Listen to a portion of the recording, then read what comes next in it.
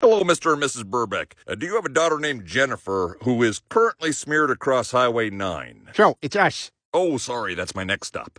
Peter, your son was lurking outside a classmate's window with his boombox playing Peter Gabriel. He's being charged with felony stalking. I also tried to use science to make a sex slave from a magazine photo. Oh, this is horrifying. Actually, it's the 80s. What? It appears that someone has exposed your son to the very problematic teen films of the 1980s.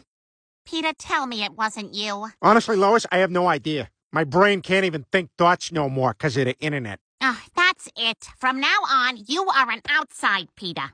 Go on, get outside. Go to your Peter house. Go to your Peter house.